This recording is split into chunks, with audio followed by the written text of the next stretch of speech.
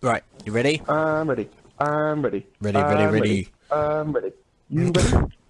I was born ready, Phil. I was never born ready. You were created in a laboratory. Just off my mum. I was never born ready. You were the product of experiments. Misplacement, I was going to say, but yeah, I'll take it. Experiments. Brought to you by Noah's Arcade.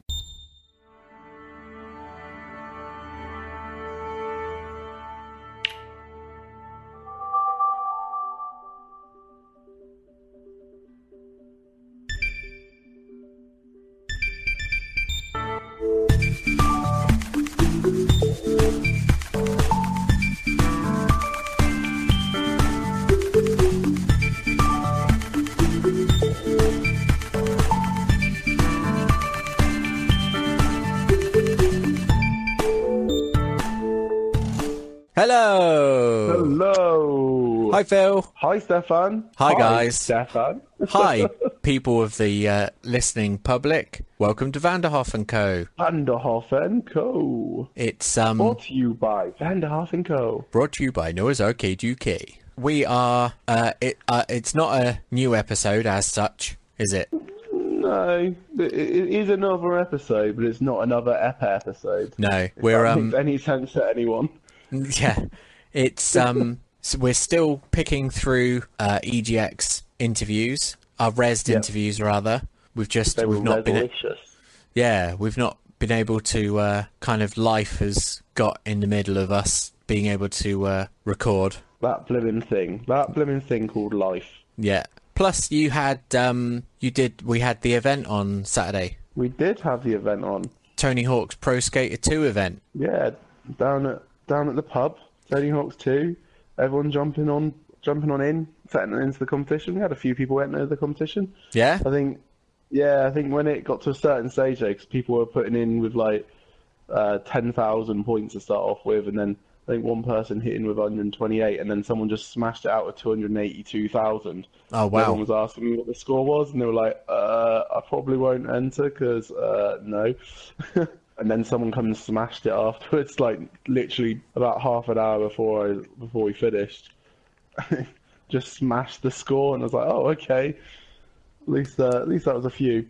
Oh, nice. So the winner took the prize pot, did they? They did indeed. And what was the prize pot? It was £26 in total. That's not too bad. No, it isn't. But plenty of people playing. Everyone enjoyed themselves. Yeah, I think there's only a couple of times where it was a bit quiet, but because I was using my TV along with the other TVs, my actual home TV. Oh, okay. For one of them, for one of the PlayStation ones, everyone was mainly jumping on that one because it was one of the larger TVs. Yeah.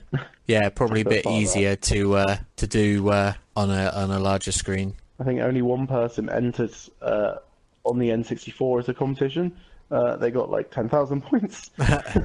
I've never played the N64 version of Pro Skater 2. Don't think many people had. To be honest, I think most people were like, I didn't even realise this was a thing.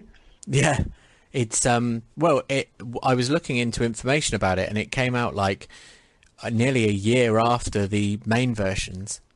It's made by someone else as well. Is it? Well, it's been ported by someone else, not made, but because obviously Activision made the Tony Hawk's on PlayStation 1. Mm-hmm. Treyarch made the port for Dreamcast, and then someone else, I can't remember, someone else did the... Oh, was it Neversoft? No. Someone else did it for N64, I believe. Oh, okay. So it's a different port. See, because that's why it looks terrible. Does it look bad, does it? Yes. The best one is actually the Dreamcast version. Oh, wow, okay. Dreamcast version is really smooth and really, it's polished. Really, really polished. Oh, I'll have to check it out once I get my Dreamcast and my copy back off you. Yeah, I would definitely recommend it. It's really, really good. The only other version I've played is the one that came out on Game Boy Advance. So I haven't played that. Because it was a launch title. Ah, okay. So I got that and Super Mario World 2, which is basically Super Mario Brothers 2. But good old Super Mario. But yeah, I remember that version not being too bad. Oh, sorry then. The N64 version was pretty bad though. I'll I'll have to track down a copy. Well, I'll let you borrow mine if you want. Oh yeah, nice. I forgot. Yeah. Well, I'll just probably try and play it around yours. I think once I've played half an hour of that version, I'll be like, no. I'm done. I'm done. And can we turn the console off now? Yeah. I'll go just put the Dreamcast one back on. I'll be like, oh no, fuck that. Yeah, I wouldn't. Dreamcast so good, N64 so bad. Yeah, which is a shame, really. But it is a shame. I mean, the N64 was never really. It was a strange. It had some really good games on it. Yeah, but it had some real toss stuff as well. It did. It's a shame. Yeah, it's a shame. But yeah, we're not here to talk about Tony Hawk's Pro Skater 2. We're here to talk EGX Rezzed. More EGX Rezzed. The first up of our interviews was a game that I played. Yes, you played it, but you'd already had your eye on it prior to Rezzed, hadn't you? I have, yeah. I had my eye on it from, I think it was last year's EGX, or maybe even not EGX, E3. Oh, E3. E3, last year's E3, or the year before's E3. I can't remember when it was first announced, but it was announced a little while ago, and I watched it, and I was just amazed by it. Are we keeping you up, Phil? A little bit. Considering that I usually go to bed at 1 o'clock in the morning. Yeah, you're definitely keeping me up. It's because you've done all day is play Uncharted. But there is that, yeah. And it depends on what time of the day that people are listening to the podcast right now, I'm not going to lie. Because they could be listening to this on their way home at like 4 o'clock in the morning, and there's me like fast asleep, and I'm just yawning. Yeah. And I'm really not helping them stay awake for their bus home. We're a gaming and entertainment podcast and sleep aid. Sometimes. People falling asleep on their last bus, just like... Yeah. Just don't blame us if you miss your stop. We have nothing to do with that. No. That is not our fault. That is the bus man's fault. But that's bus driver. Put a disclaimer on our iTunes. Yeah, I think that's the way we do it right now. Before anyone starts blaming us, left, right, and centre. Left, right, and centre. So the name of this game, Phil, is Rime. It is. It's Rime. It's who made? Is it made by a particular? Have they made something before that you've played and liked? I should know this, really. No, not that I know of. To be honest, now I'm going to have to have a look as well. Because it's Tequila Works who are the publisher, and it's I'm just having Tantalus Media are the developer. And would you believe it? They were the ones that ported. They did Legend of Zelda: Twilight Princess HD port for Wii U. South Park Rally, SpongeBob, Pony Friends 2. Oh wow! Oh my God! Versus 8. Manx TT Superbikes on the Saturn. Blimmin' heck! What else have they done? Well, Top Gear Rally. Yeah, Mega Mind. So they've been making some games. Unreal 2. Oh blimey! You'd think we'd know this beforehand. Yeah. House of the Dead, 1996. Blimmin' heck! Well, there you go. Rime. From the studio that brought you all of those. Everything that we've probably played, apart from Pony Friends 2. Apart from Pony Friends 2, I only played the first one. Yeah. I didn't make any friends off of it. No. So Ponies kicked me in the face. We didn't speak to anyone at Tantalus Media. However, we did speak to Miguel from Tequila Works. And didn't he? We were actually playing the full build. You were playing the full build of the game, weren't you? I was playing the full build of the game. He wouldn't let me go past a certain point, would he? No, he wouldn't let you walk into the light. Never go into the light. No, never go into the light. So if you pass out, never go into the light. Trust me. I don't know how I got out of it. No, you were very lucky. Didn't I? I was very lucky. Didn't I say I was going to hold him back, and would just see how far you could get? Yeah. I thought you said you might go and distract him with food or something and see if that would take his mind off of it, and I just walked straight through. Yeah. But I don't want to wind them up too much. No. You know, they hadn't given us an interview at that stage. No, they hadn't. Not quite. But yeah, so I think we should hand over now to 4 weeks ago. In the past. 4 weeks ago, us and Miguel from Tequila Works talking about Rime. Okay, folks, we are here down at EGX Rezzed 2017. Yeah. It's Stefan and Phil. Yeah, we've just been playing Rime. Rime, yeah. And we're lucky enough to have somebody here to chat with us about the game itself. Sir, thank you for joining us. If you would introduce yourself, tell the listeners who you are. I am Miguel Paniagua. I am producer at Tequila Works and proud producer of Rime, the game that we are going to release very soon. Actually, it's going to be on May 26th. So it's been a very long road, but very, very worth it. Now, it's where are we? End of March, so we're literally a couple of months away from release. It's been getting a lot of talk about it. It's on Xbox One here. I believe it's PS4 as well, and Nintendo Switch. It's going to be also on PC, Steam, for the same day, 26, and then there's an upcoming version for Switch. There's going to be a little delay, probably for summer.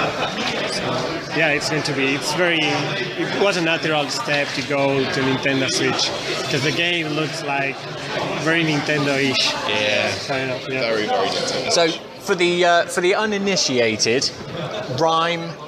I mean, I could describe it from what I've seen. Phil, you could probably, but who best than the producer himself? So for anyone who is listening who doesn't know what Rime is, sum it up. Give us the lowdown on the title. Rime is the story of a kid that appears in a very mystery island with a beautiful universe color, and you have to explore. It's a kind of adventure of exploring all the little environment, all the little island, trees. Wherever you want to go, you will be able to go, and all around there's a very deep story. There's a very beautiful narrative behind the kid, and a lot of puzzles there too that will challenge your mind. Now, you've got the story of the kid wakes up. Is it at the beginning?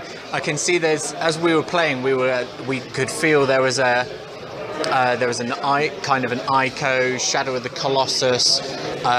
You can sort of feel like Journey sort of feel to it as well. Mixed with that in there, I felt quite a bit from that coming into it as well.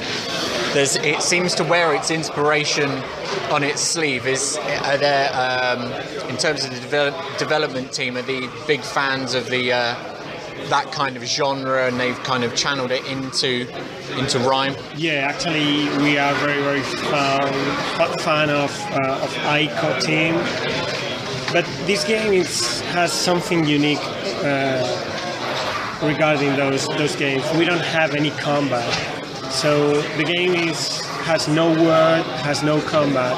All the emotion, all the story is told to the player around the emotion of this kid. So even though we have this common aspect with Ico and Zelda, the Wind Waker,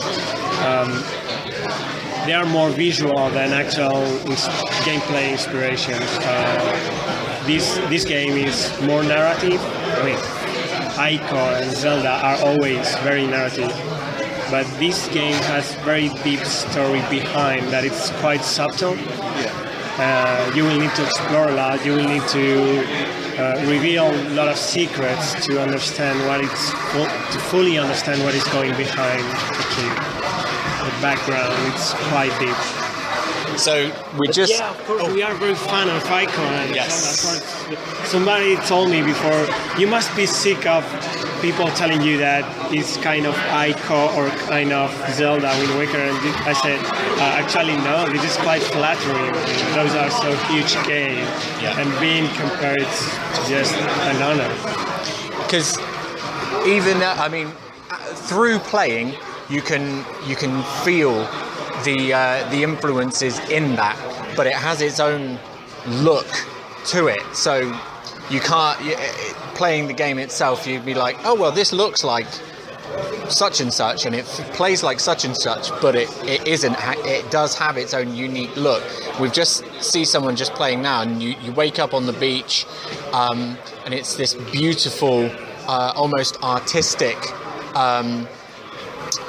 kind of the visuals that it has about it. Is did the game itself start out with this particular visual look to it? Was that the goal from the beginning? It was very intended. I mean, we had at the beginning one of the inspiration, one of the concept guys behind the game was José Luis Baello, who was our director.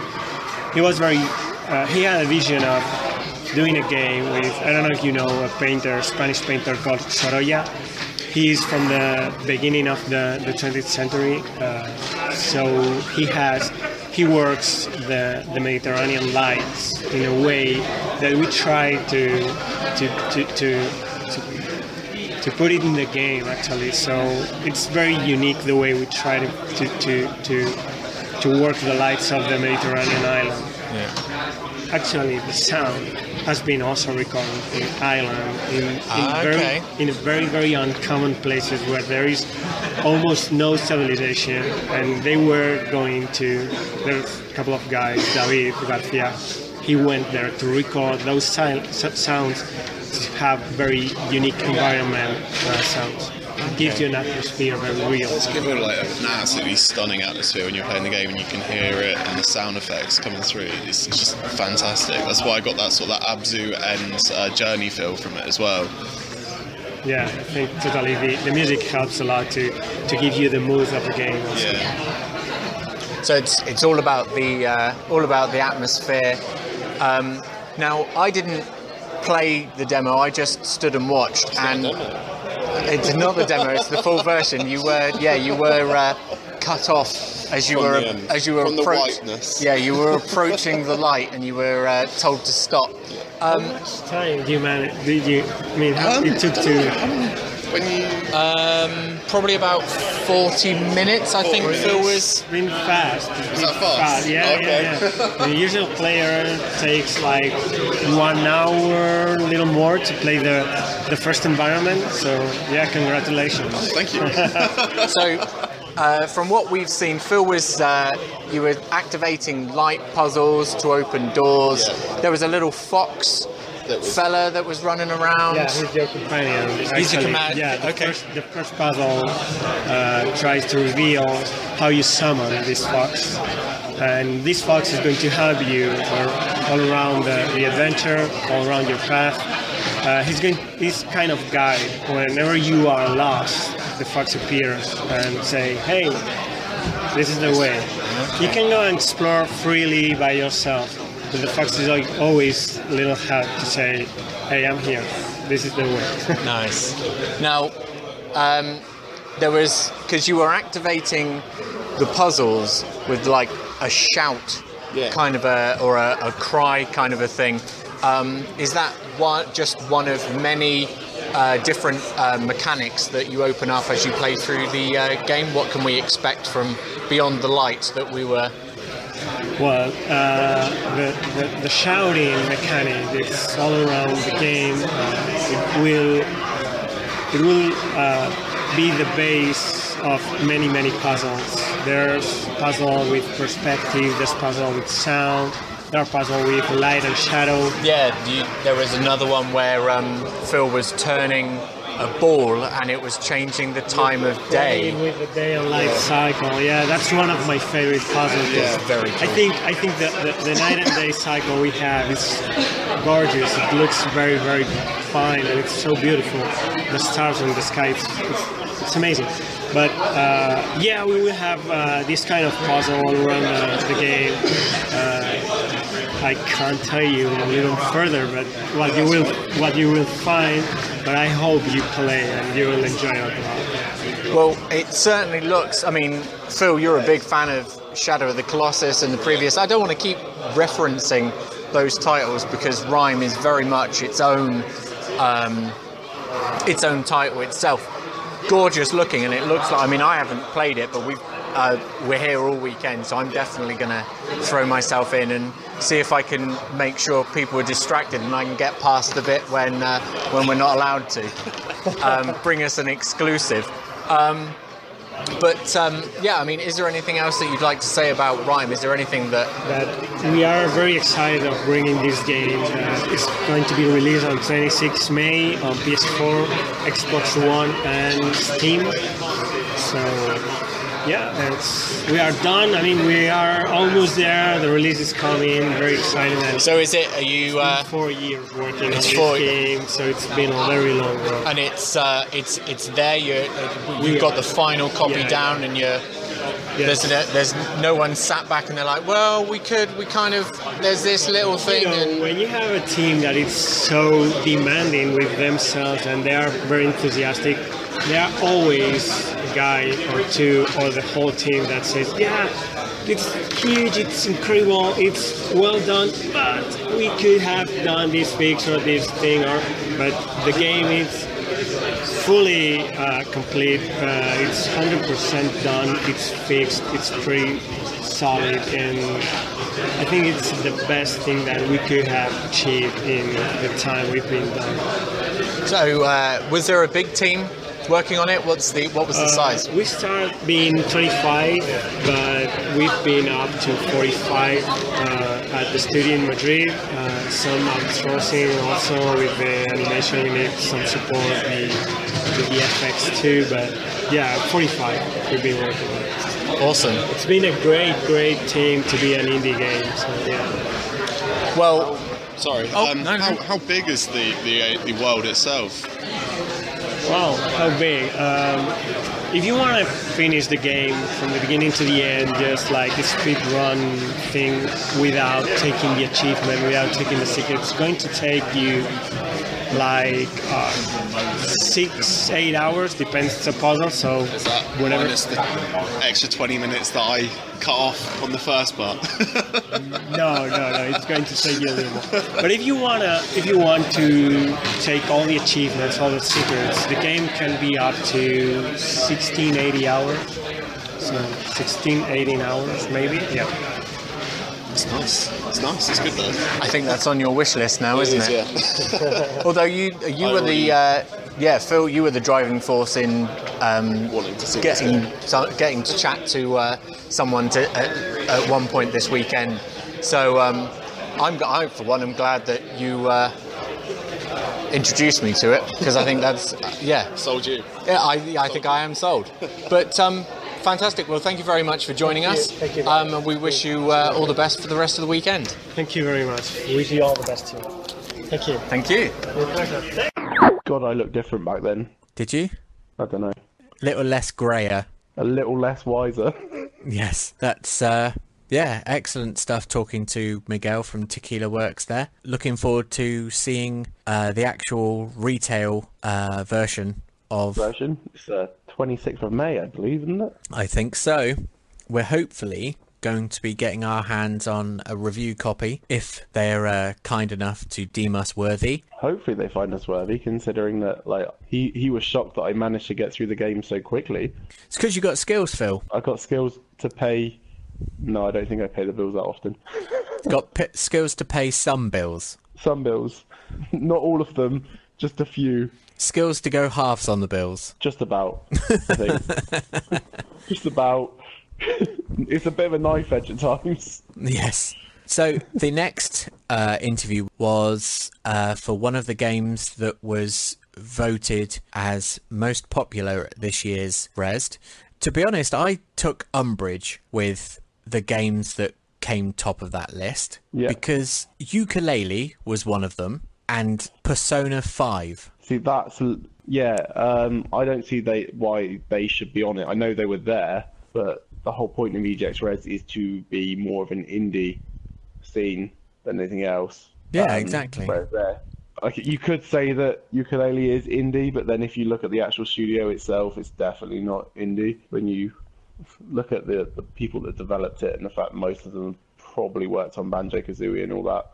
Well, yeah, but it is... I mean, Yooka-Laylee can be on the list, yes. But it's had... I feel it should have been exempt, perhaps. Quite, I don't know. I mean, I might have been still a little bit bitter because the fact that they sent out review copies of Yooka-Laylee before all of the backers were sent their copies, and it's like, well, hang on. Yeah, I know you didn't like that. No, I mean, the backers were the ones that funded the game, for Christ's sake. And then they went and gave it out to everyone else. Yeah. It wasn't as if they hadn't made, like, however much money they made from the Kickstarter. Like, 2.5, 3 million. Yeah, that was it. They made so much money. They didn't technically, they didn't really need to send out review copies. No. Their review copies would have just gone to the people that were going to buy it, that have pre-ordered it, and then those people would have just obviously spoke about how good the game was. Well, yeah, or at least when at the same time as when or after the backers. That just stuck in my stuck in your palate, and it hasn't cleared yet, has it? No. It's like when you have some really bad meat, or you have some like really bad like tasting food, and it just doesn't go. Yeah. It's just lingering. Yeah. It has left a bad taste in my mouth. But that being said, I quite like I almost said Banjo-Kazooie. Yooka-Laylee. You can say Banjo-Kazooie if you like. No, well, it plays, it's good, but it is basically Banjo-Kazooie. Yeah. Glitches and all. Oh, is it still glitchy as? Yeah. The camera is an arse. Not what you want. No. But anyway, we didn't come here to talk about Yooka-Laylee. They got more than enough coverage. So yeah. The game that we are talking about next is Phantom Halls. Phantom Halls. Now, we both played a bit of this, didn't we? And both played... Loved it. Yeah. It was a lot of fun. I didn't do quite as well as you because... But they said you did quite well. Yeah, but I didn't... Because you started off. I kept opening the chests and such, and I didn't get any weapons. All I had was melee stuff, and they were like, "Oh, that's very strange because you actually get more. You should be getting a pistol or something." And yeah, that made it harder for me personally. Yeah. They did say that usually by now you would have had a weapon, but then I think both of us went through like the whole of the first level without any bad guys. Oh yeah, of course. Not the first level, but like the first area without a single bad guy. And they were like, well, this is weird considering that other people of the day have had like so many people like kicking around here. Yeah. And you guys have just started playing it and we haven't seen anything yet. I would have the one thing that I wasn't happy with in the demo is the fact that I didn't get to play as Ash from Evil Dead. Good old Ash. But he is in the version that is available because it's the anniversary of Evil Dead 2. So yeah. He is in the one that is kicking around on Steam at the moment. Yes. But highly enjoyable demo. Sorry, talked over you then. No, what were you... That's right. No, that's what you want, having a bit of Ash versus Evil Dead in there. Yeah. And the way they said they put him in, I don't think either one of us got to play as him, but no, the way they put him in was really... really good, apparently. Well, from what they say, anyway. Well, I think we should go across and have a listen to what they say. Yep, and have a listen to what we had to say. Yeah, we were talking to Lexi from Incendium. I was going to say the Midnight Runners, but... What? Oh, that's Dexy, not Lexi. Oh, I didn't get that, Phil. Sorry. No, because it's Dexy, not Lexi. Yeah, I'm with you now. So yeah, we should hand over to the folks in the comfy seats in the press office, in the press area, press lounge with one of the few presses places. Yeah, with the donuts and champagne that they were handing out. Oh, obviously. And the lap dances they were offering. Yeah, they offered those out to everyone, and we didn't even have to give them any money for it. No, it was so nice. We was just normally sipping on our Cristal. Okay, well, welcome back, folks. We are back down on the show floor. We're actually sitting down for this interview this time. It's nice. Been on our feet all day.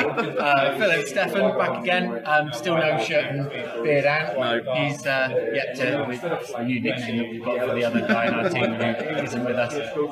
I'm sure he'll find it hilarious when he eventually is it? Yeah. If he ever listens to it. But yes, we have another interview. It is for the game Phantom Halls. Yes, sorry, I was going to say spiritual. but it's not that at all. It's Phantom Halls. And sir, who are you? Hi, I'm Lexi Leon, and I'm the studio head of Incendium Games, the creators of Phantom Halls. Thank you very much for joining us. Thank you. You've just talked us both through the demo of Phantom Halls, which we both enjoyed. If for anyone for the uninitiated who are listening at the moment, care to tell us what Phantom Halls is all about? Yeah, I mean, it was sort of originally conceived as Worms meets Resident Evil, if you could combine those two things. So it was, I definitely wanted the comedy element and the fun and the squad, be able to have, a squad of 4 characters and beautiful aiming and all of that, and a big loadout of wacky weapons. But I wanted it all to be in the haunted house, have a creepy atmosphere, and it to be in real time. So we ended up going procedurally generated, and so our sort of tagline now is it's Worms meets Spelunky, which is also kind of a similar vibe in there. And so that's really what Phantom Halls is. It's a squad-based, procedurally generated haunted house game. It's got some quirky mechanics, and it's a lot of fun. And there's a load of banter in there, and it very much is a kind of horror comedy title in the vein of kind of 80s classic horror B-movie stuff, like Evil Dead, which is obviously one of our favourite movies, and why is a sort of a thank you for all the early adopters on early access where the game is currently available. We've started putting Evil Dead 2 licensed content and Ash as a playable character in there from day one. So, is there a story to Phantom Halls? What's the background of the? Yeah, so I mean, there's certainly a metagame to Phantom Halls, and a group of teams enters the mansion and explores and so on. Right now, do a group of teams need a reason to be in it? Well, I think that's the thing that's fun about each of these characters. When you get the game, and even now on early access, there's already a handful of characters that you can choose from. At the beginning, you have a dozen, and we're adding more every couple of weeks.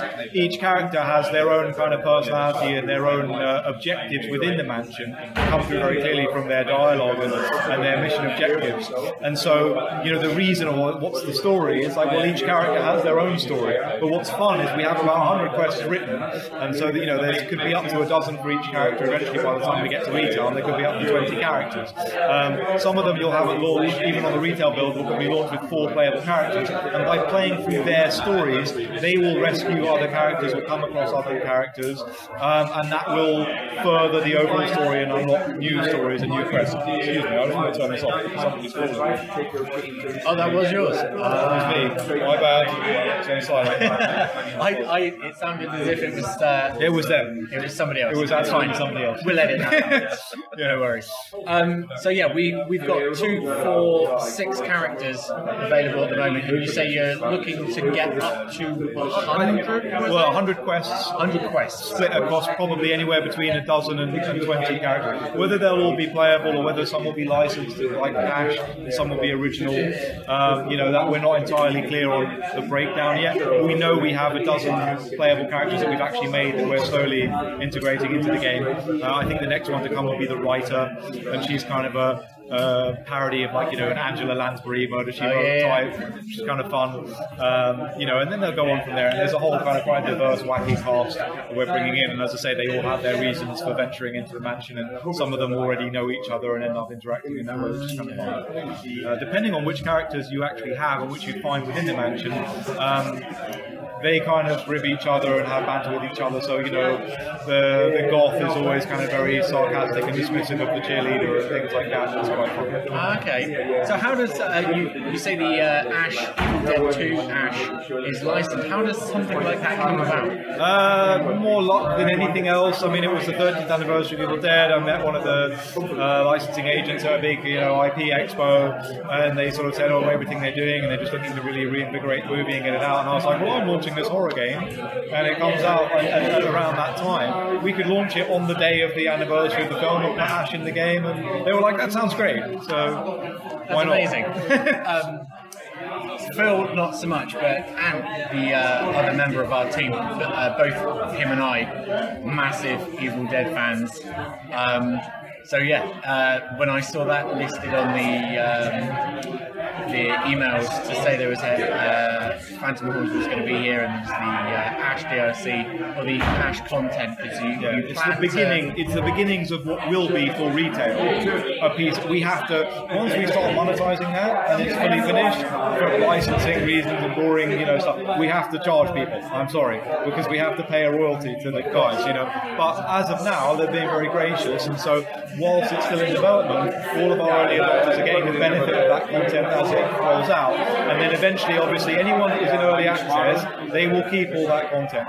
But once it goes to retail, we have to break it out, So that's kind of where it's at. So right now, as of 2 weeks post-launch, there is Ash as a playable character with one quest. We're probably looking at in the next sort of, I would say 2-3 months, rolling out a full half a dozen quests for him. There's going to be Deadeye, it's an Necronomicon, the tape deck, all that stuff's being built. It's all going in. Some really fun themed quests. So right now, just kind of Ash and his evil twin mission to find him, track him down, and take him out. But there's going to be a lot more. Fantastic. You say it's kind of you started out kind of Worms meets Resident Evil. It then became this Worms meets Spelunky kind of a deal. Are those the big titles that really inspired Phantom Halls, or other series, other genres that you were? Yeah, I mean, there's a load of stuff. Obviously, any game developer is going to pull from. I mean, I think one, tonally speaking, if you're looking at it as the game, if you ever look at the key art of Phantom Halls, I think the first thing that springs to mind for me is Maniac Mansion, which is probably the cleanest kind of visual inspiration for this. And obviously, it was a completely different era. But if you just look at the box art of Maniac Mansion with the house on the hill and the blue glow and all this, I mean, it's very much a kind of throwback and a nod and a tribute to that in our overall aesthetic. But obviously, we've gone with a low poly 3D aesthetic, and then some really nice light bloom and visual effects and things like that within what we can do within the Unity engine to really kind of dress it up and give it a bit of atmosphere that obviously they couldn't do back in the day with Maniac Mansion. So it's almost like how I would have loved the Maniac Mansion remaster to look. This is how Phantom Halls looks. Yeah. But obviously in terms of gameplay it's quite different. Certainly you still explore rooms and find items, and we've gone for the witty banter, so there's certainly that element with the dialogue coming through. But again, it's presented in a different way, and I really felt strongly that if we were going to have banter between characters and characters saying stuff, it's a pet hate of mine. Is poorly displayed text in games, and this you see even in mega budget games where it's text is just Helvetica along the bottom of the screen, and I'm this is just terrible, And so I really wanted them to have this kind of cartoony comic book feel, and to feel quite engaging. Of when something happens, the dialogue pops up and it's themed to the character and the text read out, and that way it feels a bit more immediate and a bit more it's coming from them, from the character, and so you start to feel a bit more like they have a personality rather than just the text box. So again, these are things that people love about Maniac Mansion and the text and all that stuff. But for me, it's the writing was amazing, but if I was going to do it myself, I would change the presentation. So there's things like that where certainly games have inspired us, and there's things we love, we've taken from them, we've been riffing off, but we're doing our own thing with it. Yeah. So you're saying it's being a team effort, a lot of ideas coming together. How big is the team that's putting Phantom Halls together? I mean, at any one time, it kind of it fluctuates a bit. There's kind of I would say there's four guys, plus Coach Yun, who's the coach on who did the soundtrack as well. So I would, got an honourable mention. He's done a killer job, all original orchestral score there. He did the soundtrack to Baldar the Viking and things like that. So, and he's going to be contributing more as we go along. There's about 3 original sort of pieces of music in there now. We're already working on another one for the chase sequence where you escape the mansion, and there'll be more down the line. So yeah, there's kind of a core group of a handful, and then we have freelancers contributing if we need to up the ante on texture stuff or modeling, or, kind of the more art asset stuff, we have people helping out with that. But yeah, in terms of, the core programming on this game has been handled by 2 people. And then in terms of design, it's split between myself, the lead artist, the lead programmer. And I kind of have the overall holistic view of the game. It's sort of it was the inception of the idea was mine, and to put it together an inspiration to this sort of core game design doc. And then I'm really fortunate to have a fantastic team with a lot of experience between them, helping to put it together. So you're you were the primary driving force behind bringing Phantom Halls together. What was your background before that?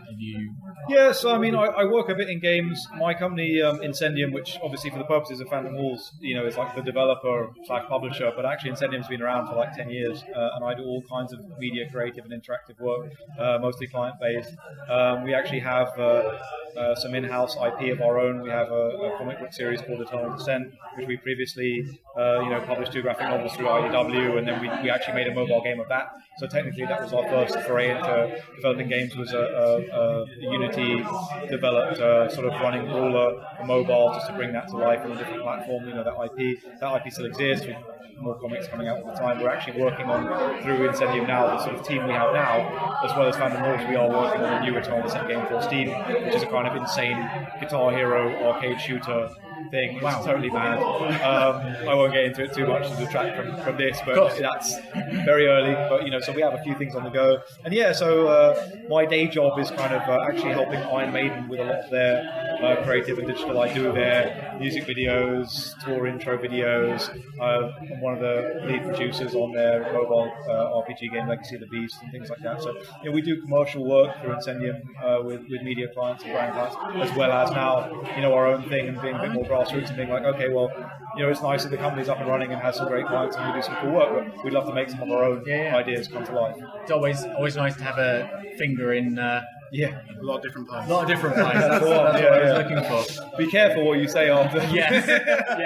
Too long of a pause there, and it's dangerous ground. Yeah. So you say that Phantom Halls has been in early access, and it's due to. So it's been in early access since the 13th of this month, which was also the 30th anniversary of Evil Dead 2. So launched on Sunday, and it's obviously early days from that point of view. I mean, we didn't want to launch on early access as a game of like, oh, here's what we're working on sort of thing. It was like, here is a holistic view of the core game loop. It's playable, it's polished, there aren't any bugs that we're aware of. It should be good fun, and we want to bring people in and get that feedback and get that community building around it, so that we get clear direction from players. It's like, this is what we really want to see. This is cool, but this is where you need to go. And we're already getting that feedback. It's fantastic. To see some of the community, like to have someone go out and buy this game for $5 and play it for 6 hours, and then come and give us like a missive of like 3 pages of text. We love it. It's superb. So, and we're already acting on that. We're making some changes to some of the control and input capabilities. Some little niggly things about better reload functionality, better item drop when your item is broken, or items shattering when they're broken, doing a bit of extra damage and then disappearing from your inventory. Things like that come from player feedback. Obviously when we're developing a game like this, and we're almost thinking quite high level about like level design of, we want to add some more height to the levels. Maybe we'll be climbing on the back wall. Maybe we'll be adding real-time ladders and elevators. Maybe there'll be scenarios on the elevators where actually you're going up the elevator and the elevator is a room, a platform, and zombies are attacking you on the elevator. And, we're thinking about things like this. And sometimes you forget the little things like, why can't I go back in the menu by pressing B?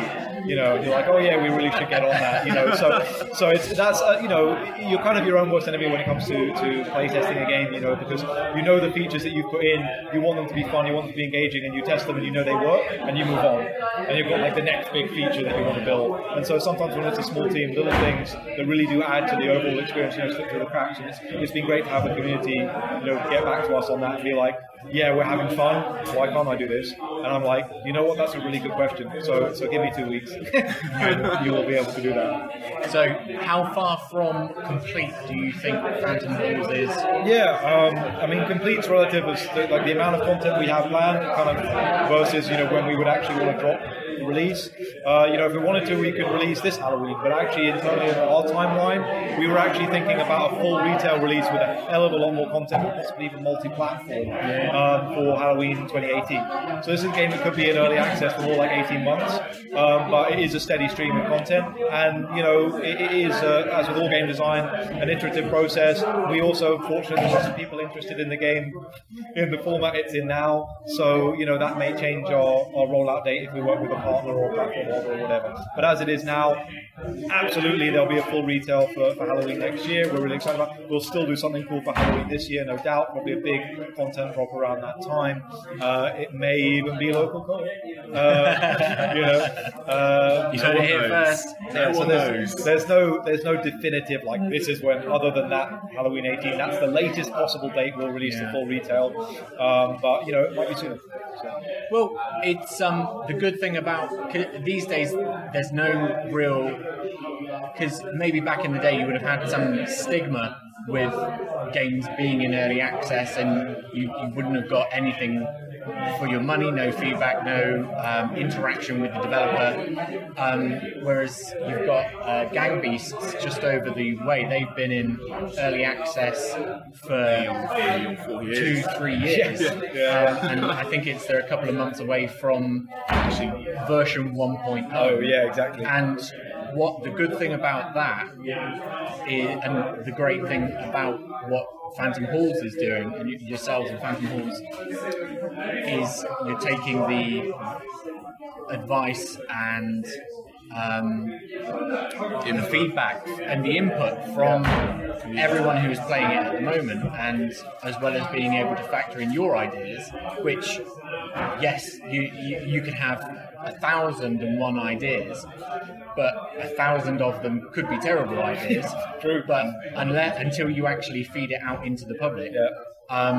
And so that's the great thing about early access. I love it. I think it's one of those opportunities. For me, I think if early access is used correctly, it's about giving people something fun and saying, what do you think the potential is here?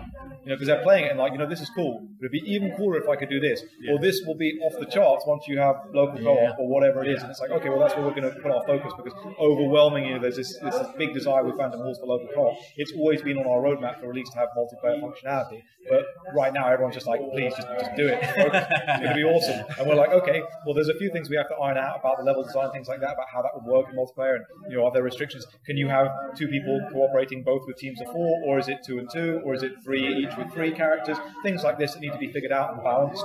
But we're going to bring that up on our schedule and make sure that happens this year, because people are really gunning for it. They really want to see that happen. And we didn't think that there would be such an overwhelming desire. They're like, I love this, and I would be playing it all the time with my mates if there was this. And it's like, okay, we'll make that happen. It's also, you've got the word of mouth as well. So somebody's playing something and they're enjoying it, they're going to tell other people, and then that can help. One hopes, and I think Steam's a really powerful platform for that. And I was just talking with my, with the team today, with the lead artist about, what, we should really do some trading cards. We should really start doing the achievement icons and all that stuff. I know it's early days. We've got 20 quests in the game or something like that. I think we will certainly have 20 by the V0.03 update, which comes this Sunday. And it's like, but nonetheless, completing 20 quests, achievement. Killing X number of bugs, achievement. And it's kind of a fun thing. We're not necessarily expecting people to have like a checklist and go out and hunt, but I think it's fun when people see in the community like, oh, this guy's he's been playing this game, he's got these achievements, he's done this stuff. And you'll if you have that game as well, that's where the community starts to knit together. Because the guy's like, I didn't know there was an achievement for doing that. I want to go, And so we definitely want to get all that stuff in there to really just, give back to the Steam community and just be like, thanks for playing our game so early on and, getting involved. Good stuff. Okay, so the final 30 seconds. Pitch in, Phantom Halls. Go. Yeah, I think you've just had 18 minutes and done a bang-up job, but yeah, if you're still on the fence, I think it comes down to this: if you like 80s horror, if you like horror comedy, if you like B movies, and if you like cool, quirky indie games with unique mechanics, I think you'll really enjoy Phantom Hall. I hope you check it out, and more than anything, I hope you check it out and give us some feedback, because we are acting on it. We really appreciate it. You heard it, folks. Yes. Anything to add, Phil, apart from that? No, Phil, tremendous contribution. As always. He's the strong silent type. Thank you for joining us. Thank you very much for coming down. So, there we go. The next on the list. Brawlout, yes. It's Super Smash Brothers with animals. Super Animal Brothers. Yeah. And they each have a different martial art and such that they can do, isn't it? Oh, yeah. Yes, it was really, really good. I enjoyed myself. Was that the only... Oh, no, I didn't win that one. No. Well, on the first one, I won that. On the second and third... Actually, no, you did win one. You won the third one. Did I? Yeah. I remember... You won the third one. I only remember winning Demambo. I didn't remember winning anything else.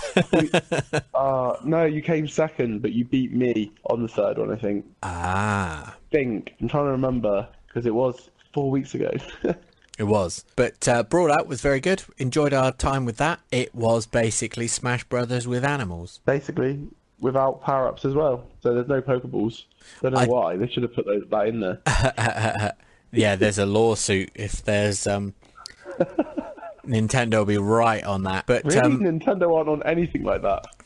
They might have had, because it wasn't the full version, so they might have power-ups and stuff in the full version of the game. They might do. I wonder if we actually mention it in the interview. I can't quite remember now. I think they said they didn't want to put that in there, but I'm not too sure. But 4 weeks, things change. Yes, but yeah. So we'll pass over now, I think, to ourselves and Bogdan. Stefan, on the floor, and in Bogdan London. From Angry Mob Games, talking about Brawlout. Welcome back. Hi guys. Hi guys. Thanks. Hi guys. Yes, the third voice you hear. We have another guest. Sir, if you'd like to introduce yourself. I'm Bogdan from Angry Mob Games and the developer of Brawlout. So, for anyone who hasn't seen Brawlout, if you've been, or knows what it is, if you've been living under a rock, care to elaborate, what is Brawlout? So get out from under the rock and start playing. So it's gonna, Brawlout is the competitive fighting game. It's coming on the 21st of April on Steam.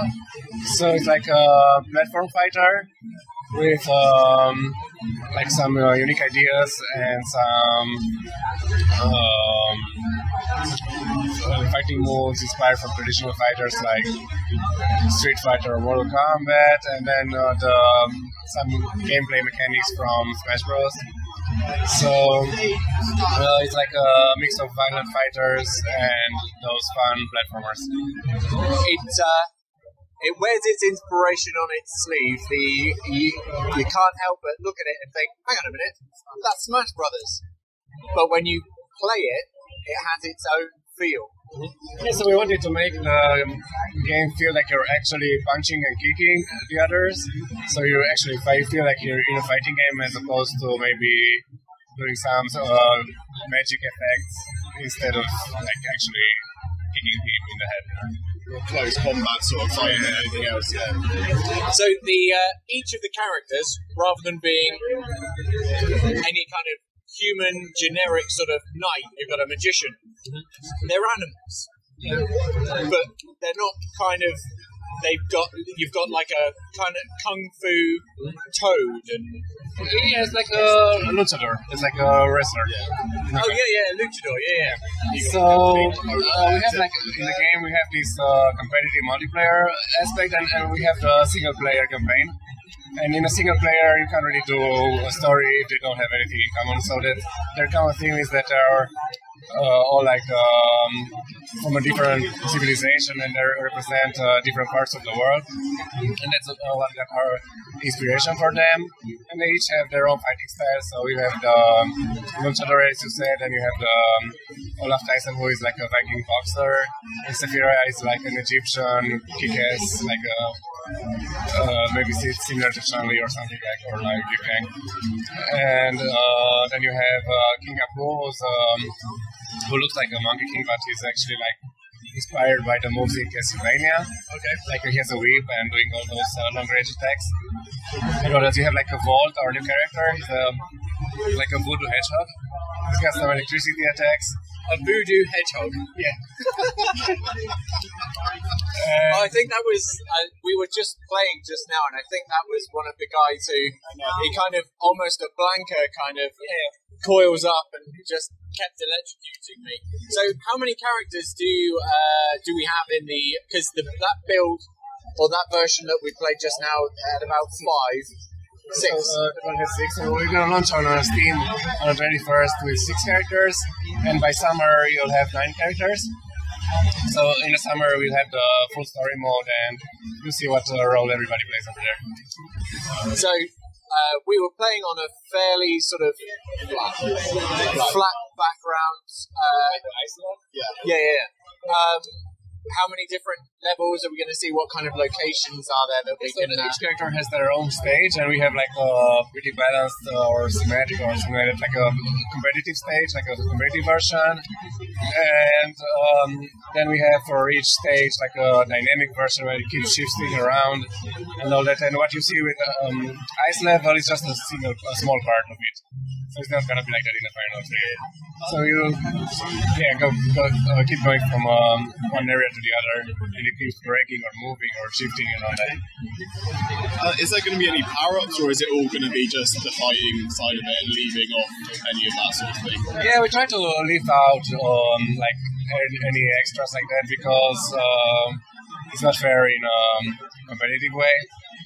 And even if you just play for fun, if you keep using those items, it's harder to learn the competitive side.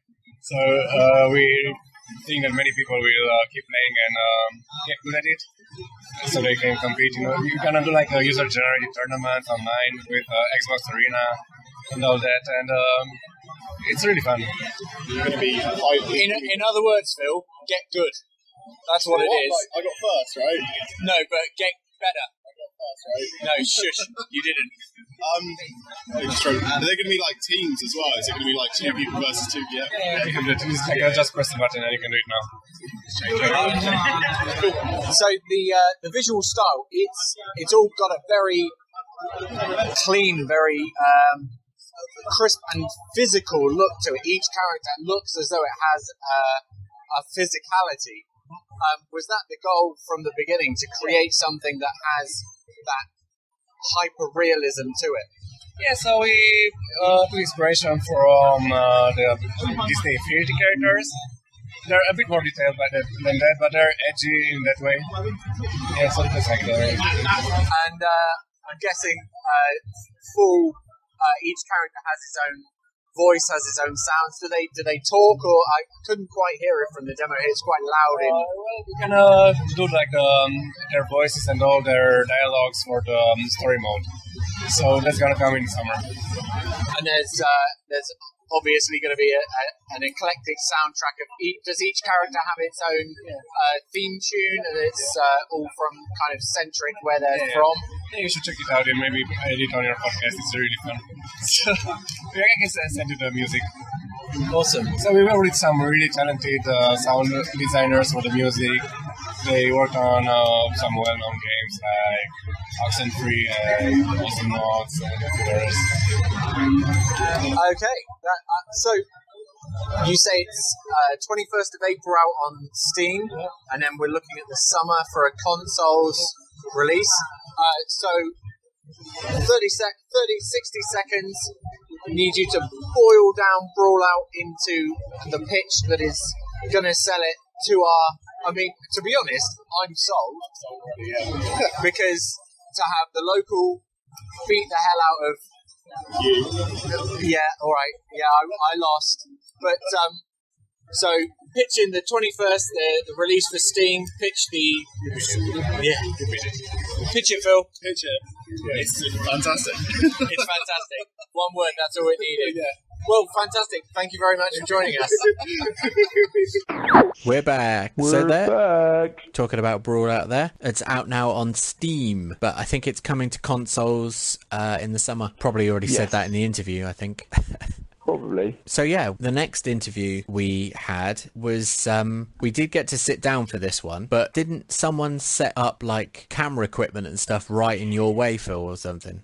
I couldn't see because I was facing Andrew, the guy who we were talking to, and then afterwards you were like, yeah, they set up all this camera stuff. I was not happy, buddy, because I literally, we were down there first. It was, what area was it? It was the Unreal area, wasn't it? It was Unreal, and Unreal came over. And then they literally just started setting up the camera right where I was sat. So like it left no space for anyone else, and it literally left no space for anyone to get around anyway. So like I then had to move back so people could get around the back of them, but they were literally recording with so much space needed that I was just like, I don't like this interview. It's not the fact I didn't like the game, I just didn't like the interview because they were being a pain. Oh, that's not very nice. No, because it was a good interview. I enjoyed chatting I didn't get to hear it, so I'll probably hear it soon. yeah, you'll have to have a listen. We're actually talking about Formula Fusion, which is how would you describe it? I don't want to say Wipeout, but that's as best. Said it now. Well, yeah, but you kind of said it. It's F-Zero kind of racing, futuristic racing in the style of Wipeout and F-Zero and all of those things. And what's that one on Fast Racing Neo? Oh, Fast Racing Neo. Yeah. In that kind of a style. But oh my god, that game looks good visually, and that is a good looking game. To be honest, it was a really good game. Like, I enjoyed it. I think you enjoyed it. Did you actually get to play it? I did, but not on the day of the interview. I went back and played it when I was on my lonesome on the Saturday. And you enjoyed it? I did enjoy it. It was hard, but it was definitely hard. Those kind of games always take a bit of getting used to. Understand. Yeah, it's not easy. A standard driving game, you never get a standard driving game from games that are like that anyway. Things like F-Zero and I was going to say Formula Fusion. Games like F-Zero and Formula Fusion aren't like that in the first place. No.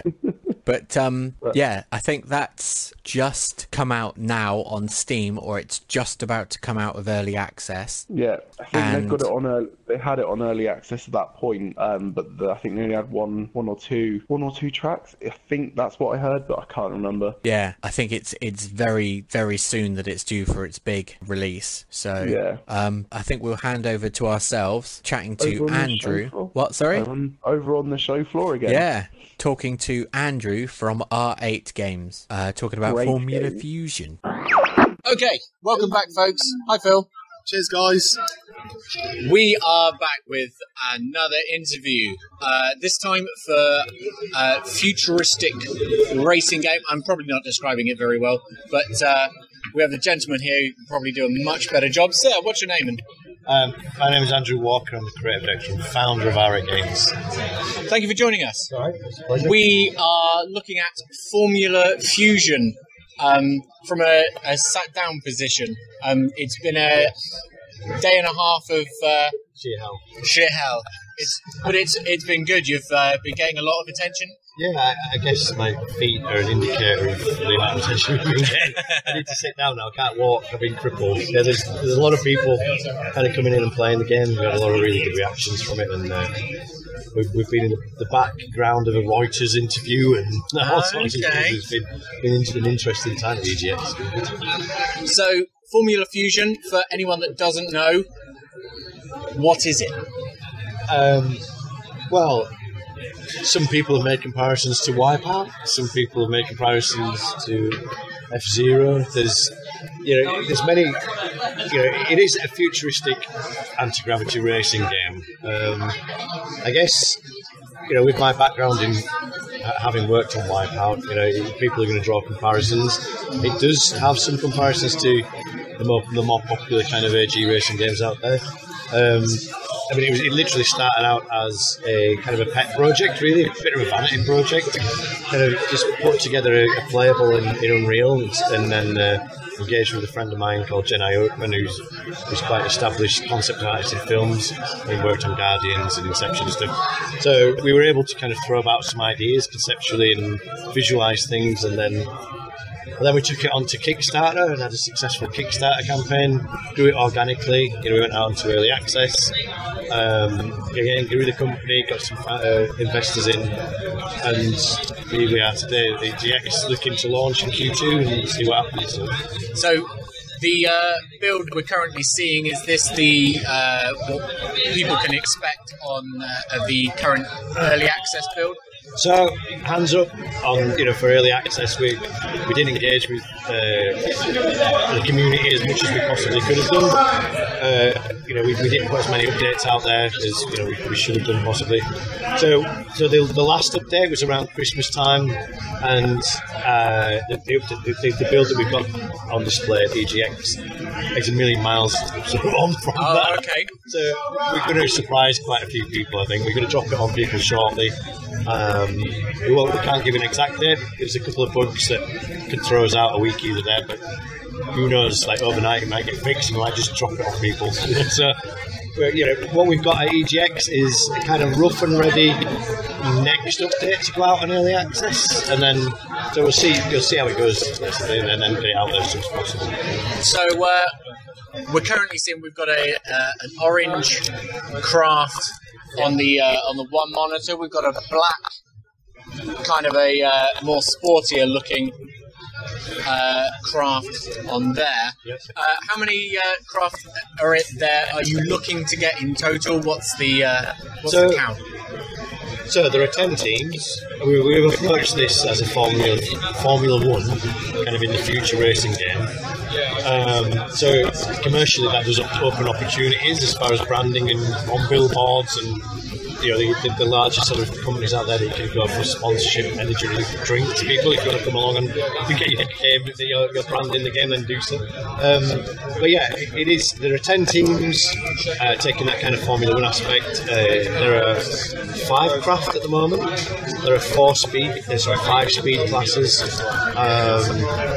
And it's been developed with Designers Republic. So early on we engaged, there's actually a partner of Arik Games, Designers Republic. So Ian Anderson at Designers Republic, having sort of established the look and the feel of Wipeout in the early days, wanted to engage with us and see what we could do in a sort of different direction with this game. We really like the whole Formula One aspect, which is something we're really trying to explore. But yeah, it's. But also, what I want to get across as well is the fact that this is the North American region. So what you're seeing there, and what will go out at launch, will be 8 tracks from North America, but it's actually, we're developing the World Series of anti-gravity racing, so there's actually 10 regions. So this is our promise to you guys, that we're going to deliver all 10 regions. This is just the first region. We're not going to be delivering loads of paid for DLC, so when you buy this, you get all of the regions around the world. So that's our ambition, to keep going after launch, keep delivering things. I'll keep rattling on because no. That's usual kind of pitch thing. That's more than. But so we've got lots of teams. Yep. And the vehicles themselves. Do you refer to them? Are they just called the? Do they have a particular name? Are they just vehicles or? No. So we've got. You're testing my knowledge now. Vixen, Python, Sabre, Vauxhall, and Dragon, I think. And then they've each got like their own kind of little personalities about them. So one might have a little bit more in the way of resistance, like shield kind of thing, or one might be a little bit more, have a bit more agility. But in the garage, you can take all of these craft into the garage and just mess around with the kind of exposed physics system that we put in there as well. So we've got the ride stiffness, effectiveness of the air brakes, drift, all of those things are exposed in the garage. So you get a base craft and then you can put your own personality on it. So there's plenty of customizable bits and pieces. And that leads into the... So what we're really looking at is competitive multiplayer with tournaments. We've had interest,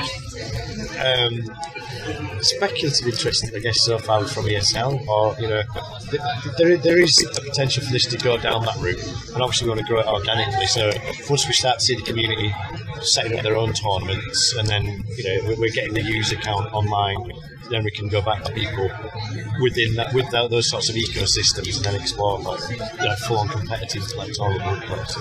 I saw that there was a campaign mode on it. Is that do you find yourself racing with AI to build up the team? So Voxel, you're racing with another AI from Voxel to build up points in a sense. So the lore of the game has been developed where you've got standout pilots in each region, and those are the AI that you race against. So in the campaign mode, you're racing against balanced AI, so some are better than others, and then you're competing in a similar kind of basic way to Mario Kart in the fact that you've got different speed classes. But when you win these sort of tournaments, you'll get access to other cards that you can attach to your craft, or sort of trophy items and things like that. And then ultimately, outside of competing in all of the tournaments in all of the different modes, then you'll get to be able to compete against the Beast, which is our kind of Top Gear equivalent of Stig. You know, so the Beast will have like a nice shiny black craft with all of the bits that you can never have, and you've got to try and beat him to kind of nick those bits. That sort of stuff. So. Now, it's not just a case of being the fastest, taking the corners perfectly. There are weapons in there. Yes. So what makes this game stand out, I think, from others, we've got weapons. Yeah, and other games do have weapons, but we've got offensive and defensive weapons. You can load out your craft in the garage at the start, and you can drop the white phosphorus kind of in the track to blind people. We've got smoke, mines, energy leech, cloak. It depends on how you want to play. You might sort of want to become the tank and sort of have the kind of ram card installed where you can smash through people and things. There are lots of different weapons. You can attach cards onto the weapons like ricochet. You can layer up the cards, so you can have multiple ricochets. You can have armor piercing. You can split the weapons. You can change the colour. The whole system in the garage is fully customisable. We're probably going to draw the line at people racing rubber ducks around the track. But you will be able to buy vanity items and make yourself look like Knight Rider, for instance. Nice. TM. Yes, yeah. Copyright permitting. Well, copyright permitting, yeah. So you say we're seeing the North American build here. These are tracks set in a distant future, dystopian world, dystopian version of our world. It is, yes. Which means it's quite interesting because in our version of the game we've got a United States of Europe, of which the UK is a part of. Well, it remains to be seen on that one.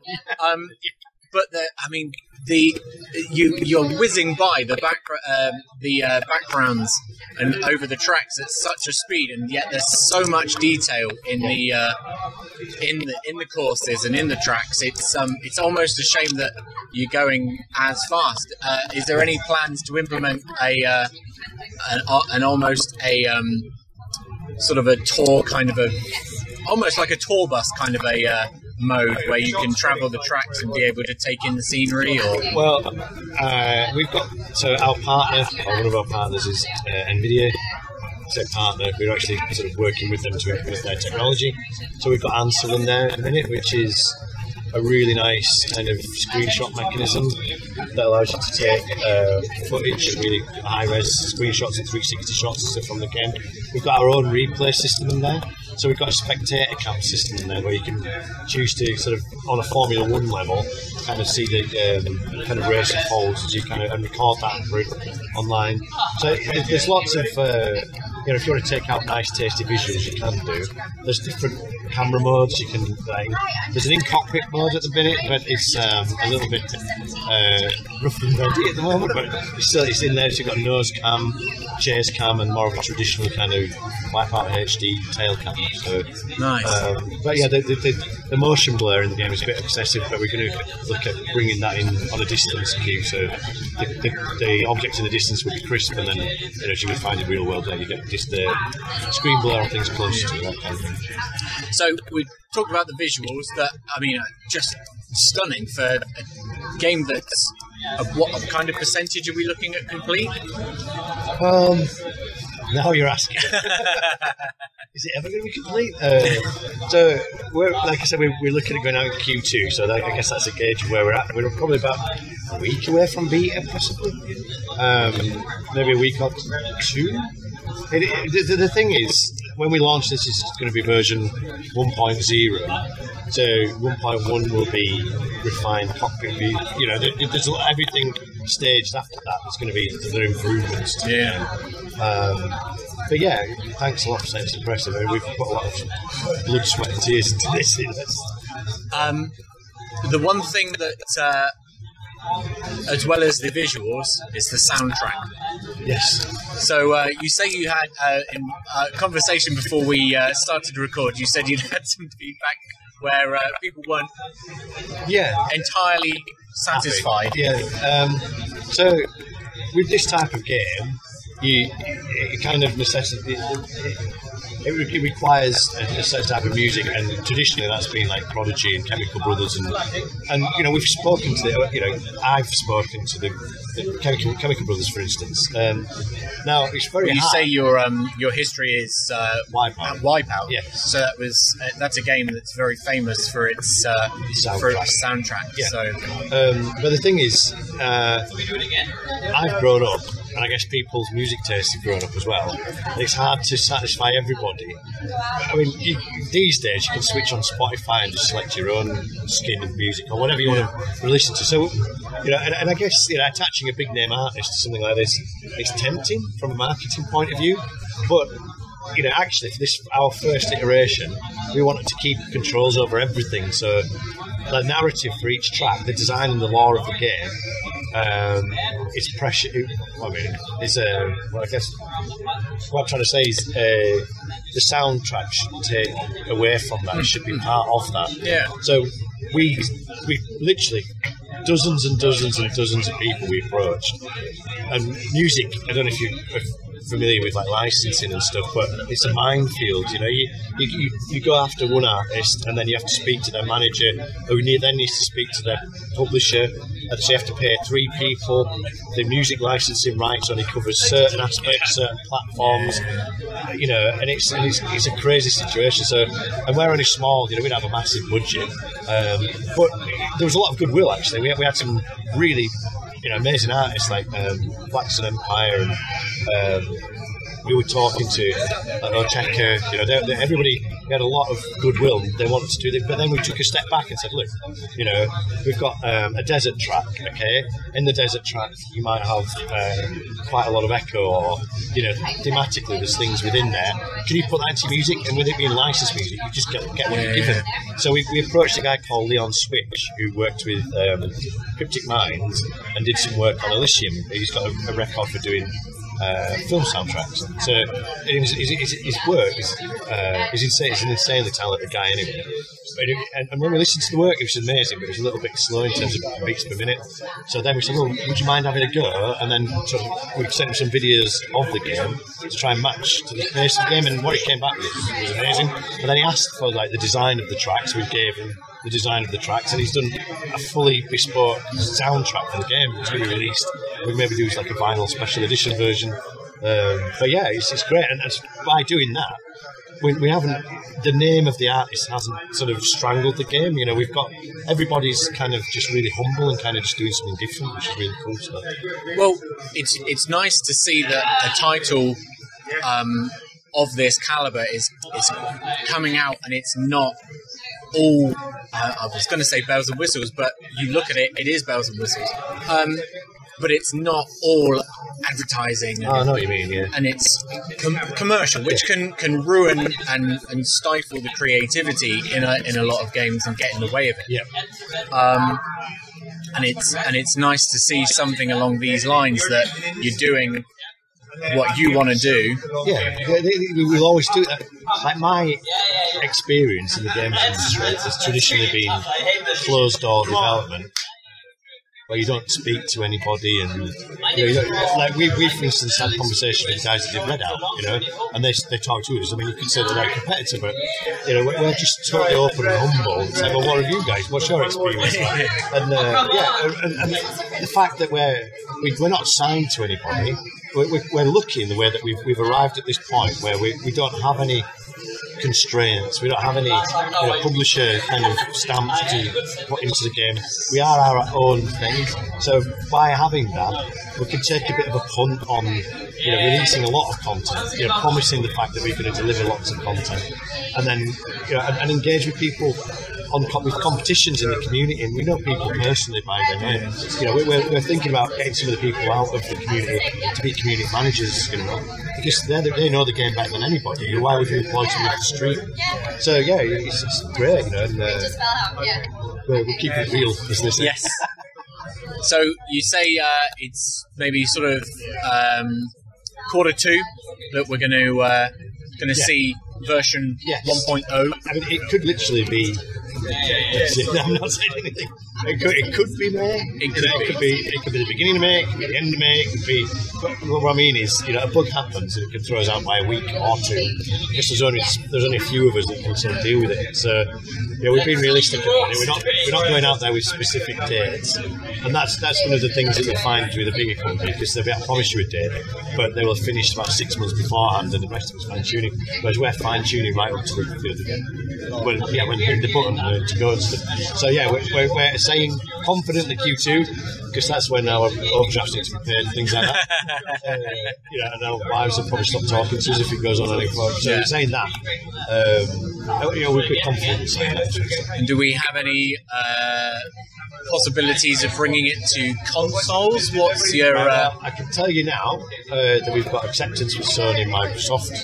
So we've got kits on the way from Sony. We've got a kit in the office from Microsoft. We've profiled it on Xbox at the moment. We've had it running at 60 frames. There are only issues with memory, but that's with any game, so we're profiling it, getting the memory down. But it's a good sign that we can get something up and running 60 frames on Xbox, straight out the box from Unreal. So the signs are good. We haven't started the whole sort of submission testing and stuff with platform partners, because we concentrate on the PC. Get the PC done first, profile it so it's as optimised as it can be, and hopefully there should be a seamless transition onto consoles and stuff. So it's exciting times, really. It is, yeah. Well, fantastic. I can't wait to actually see the version 1.0 when it hits. Possibly May, perhaps. Watch this space, tomorrow, people. Yes, at some point. But fantastic. Well, thank you very much for joining us today. Yeah, thank you. It's a pleasure. Thank you. There you go. There you go. There you go. So hello. So Formula Fusion, worth going and checking out if you've got PC. I think it's coming to consoles, but there's no. I think it's coming. I think PlayStation, but I'm not 100% sure. I don't know if it's going to Xbox. Yeah, I think, didn't he say that they just had acceptance for PlayStation or something? Yeah. So, hopefully, watch this space. There'll be more to come. More space. Now, yes, our final interview for this episode is a VR game. VR title? Yes. Yeah. One of 2 VR titles that we got to play, and this I enjoyed the hell out of. Although saying that, both of the VR games we played were amazingly enjoyable. The upside for this one, for me, was the fact that I didn't destroy a TV or anything else. Yeah, you did kind of go crazy, but we'll talk about that on because that we're saving that for the last part. Episode. Yeah, but no, you didn't destroy anything on this one, Phil, which was nice. Yeah, but it's always nice when you don't. My favourite bit is the opening when you're in the shack picking the level, and you've got the little pop guns. Yeah, and you could literally fire everything in the shack, and it would activate something, and stuff would you could knock things over, or things would spin around and activate alarm clocks and things like that. That was, oh my god, I could have just spent the whole demo doing that. I think I saw you doing it, and I was like, I think you're loving that much more than anything else. If they'd have just said around the whole thing, yeah, if they'd have just said this is it, I'd have been happy with that. I was looking for different things that I could just shoot and see what they did. You were just like, I don't really give a damn. I'm just going to shoot everything. Yeah. I was even looking behind me, directly behind me. You could activate everything. It was amazing. They had done a really good job with that home, the landing or whatever you want to call it. Yeah, like the hub. Yeah. But even going into the main gameplay, that was because I kept forgetting that I could actually duck and avoid stuff and not have to worry about getting hit. I kept forgetting about that because it used the whole functionality of the VR completely. Yeah. We're gonna make this game work so well you won't actually know what to do. Yeah. You actually can move out the way.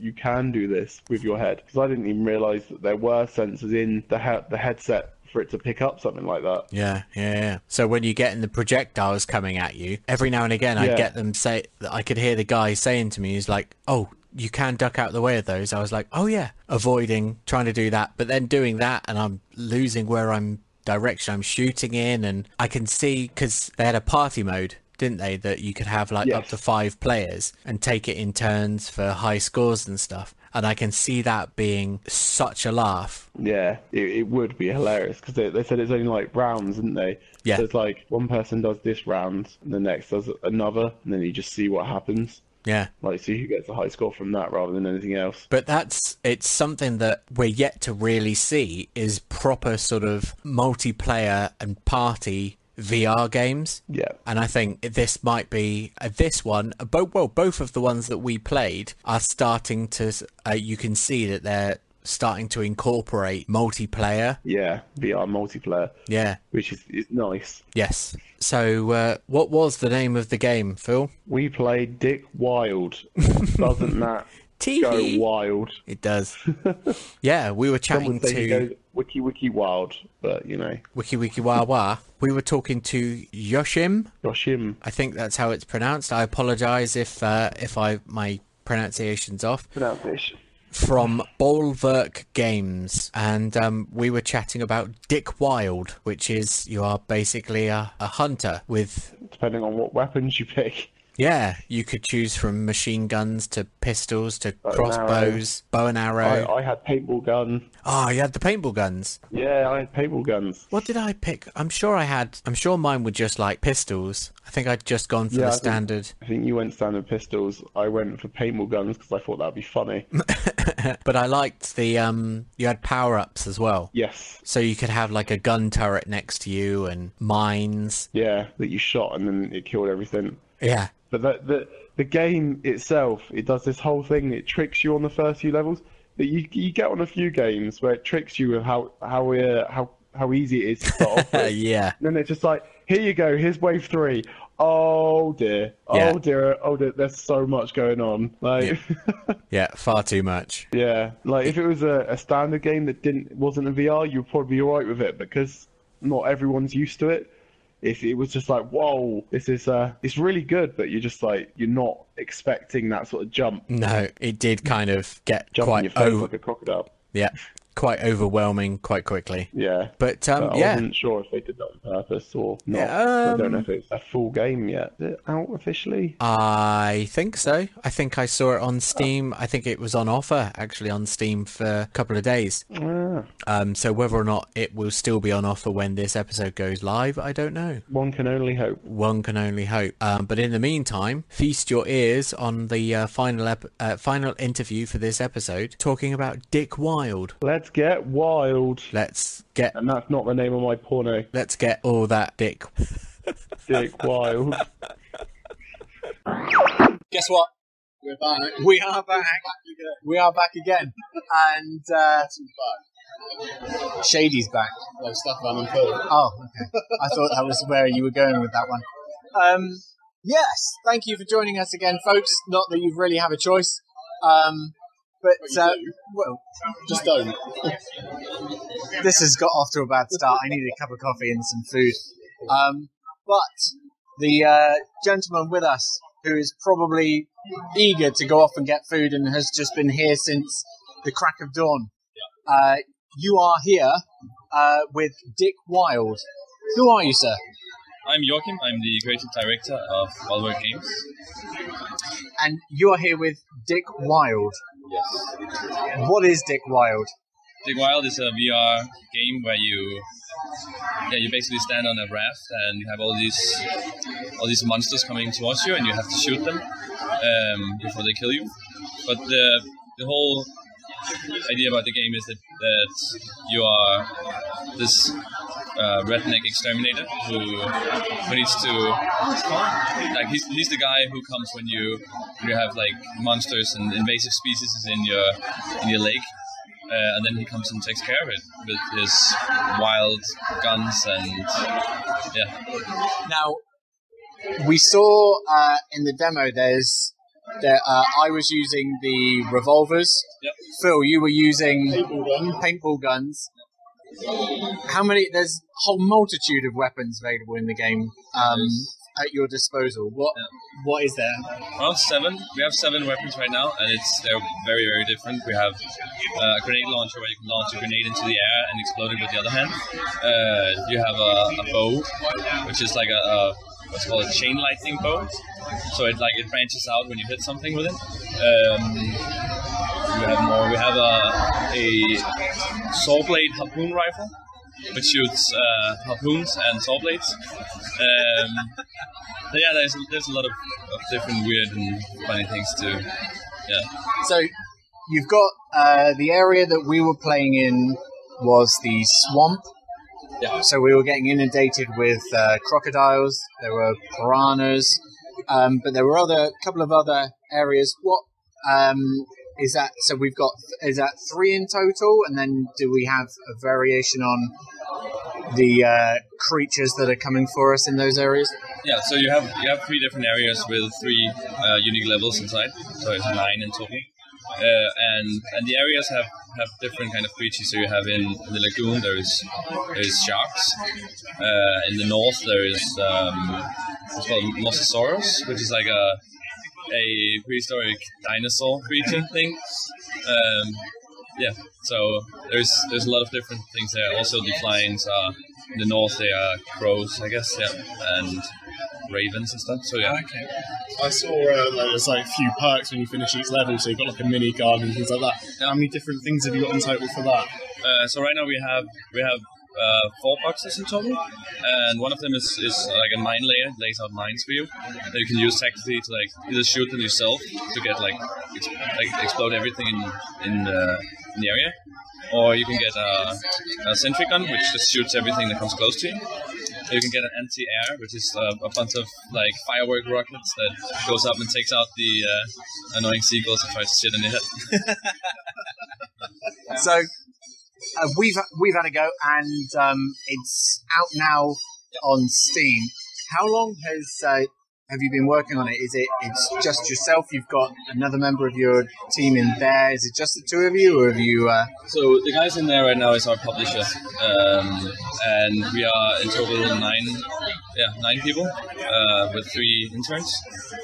And we did the game in we used 3 months of doing the prototype of the game. That was 3-man job, and after that we went the whole team on it for 4 months. So how did the idea of Dick Wilde come about? Did you know you wanted to make a VR title, or did you have an idea in mind and the VR idea came from that? So we mainly do VR games. We did another game called Kitty Apocalypse before this, which is a tower defense game. And we wanted to, when we're done with Kitty Apocalypse, we needed to start on a new project, of course, and we also need to do now when we're done with this. And I was talking with my mates about what could be fun in VR, and he saw this video on YouTube with these redneck guys on a lake somewhere in America where it's totally it's filled with invasive species of Asian carps, and they're just throwing spears and boomerangs and using bow and arrow to shoot all these insane fish. And we were like, why are we not doing this in VR? We need it. So what we saw, we were selecting the solo mode. Yep. But there's also the party mode. Yeah. So what does that entail? So the party mode is like where you get a bunch of your friends over, and then it's like a pass the goggle kind of multiplayer thing, where you go in and you choose what weapons you want and what level, and then every time somebody dies or wins the level, then he passes on the goggle to the next one, and then when everybody's done, it shows you like your different high scores and who's the best among your friends. Yeah, that's the party mode. It's very cool. So you say there's solo mode. It's got the full. There's 9 areas in total. That's the same for the party mode. You can access any part of. Both yes and no. The party mode is a little bit different because you're sitting there, like the game takes about, I don't know, 20 minutes to half hour to complete like one whole level, and we didn't want people to just sit there and get bored with the game when they're playing party mode, so we cut it down to 5 instead. So it's 5, and then you get the boss at the end, instead of 10 and then the boss at the end. And then of course it's different. It's different, like enemies, the way they spawn up and all that stuff. It's different there. It ramps up a little bit faster, so you die faster, of course. Just tweaked for the more party atmosphere. So it's we're seeing it on Oculus on there. It's available on the Vive as well, I believe, and I'm coming to PSVR. Hopefully, I hear. It's like we need to figure out how to get it to work, and I mean right now it's already working, but we need to tweak a few things, and we think it'll be like in around 2 months when it's out there. So looking forward to sort of the summer and hopefully Dick Wilde coming to a PSVR soon. So yeah, if you want to, because I see you're doing 15%, sorry, I'll make that, off currently this week on Steam. So this is your turn now. Pitch to the listeners why they should go and check out Dick Wilde. Yeah, definitely go check out Dick Wilde, because it's a very fast-paced and hectic shooter. So it's a wave-based shooter, and what you really got to do, like, go down and squatting and moving from side to side. So it's great fun. Like, there's a lot of intense battles there. And yeah, we agree, because I don't think Phil quite wrecked the place, but he did almost hit a couple of people in the head. Get in my way. But you just get too immersed in VR. That's your problem, Phil. But yeah, that's fantastic. Thank you very much for joining us. You're welcome. So there we go. All that Dick. And all that Wild. That's the last of the interviews for this episode. Have we got 4 more for the next one? It might actually be 6 more, to be honest. 6 more. Let me just have a look. Let me just check. 1, 2, 3, 4. Yeah, 6 in the next one. 6 in the next one. But there's a couple that are slightly shorter. Yeah. And so that'll be the fourth and final part of our EGX Rezzed interview coverage, and then normal programming will resume. Hopefully. We need to get the band back together.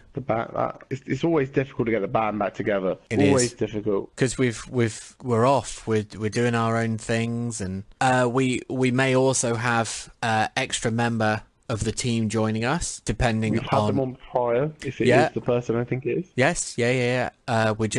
We're seeing how things going. We're trying to expand the team here, and it's just getting everyone's schedules to sync up and try and sort something out. So yeah, which is never easy.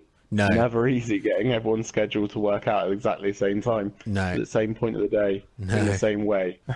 No, if the planets align, then we might just manage it. We might. We certainly won't be able to record a new episode for Star Wars Day. No, not this time. Which is unfortunate. But this episode I will be watching some Star Wars. Yeah, I think I might. Oh, no, I can't watch Force Awakens in 3D because I've changed my projector. Oh, no. Oh, no.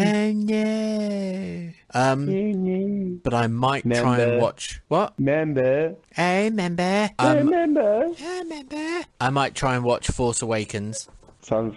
I'm probably going to watch New Hope. Nice. We'll have to see. But if we don't put out another episode before that, then happy Star Wars Day, everyone. Happy day of the 4th. Indeed. May the 4th. Don't ever turn your back on May 6th. No, because that's Sith. Don't they say that? Some do, yeah, not everyone. Something like that. Anything you want to add to this last remaining bits of this episode, Phil? No. Anything that you want to add to the last remaining bits of this episode, Stefan? No, I don't think so. Should we do the normal end thing? Yeah. Where we go, hey, I've been Monkey Man Phil. Oh, and I've been High Definition. Don't forget that's a normal ending. It is. Don't forget, check us out. Facebook, Noah's Arcade UK, and Twitter, Noah's Arcade UK. You can find us at our website, noahsarcadeuk.com, where you'll find reviews and articles written by our fine selves. Yep. And others soon, hopefully. So yeah, in the meantime, thank you for joining us. We'll see you again soon. Serve you. Yes, always, Phil. Always. See you soon, folks. Ta-ra. That's all, folks. Da da da da da da da.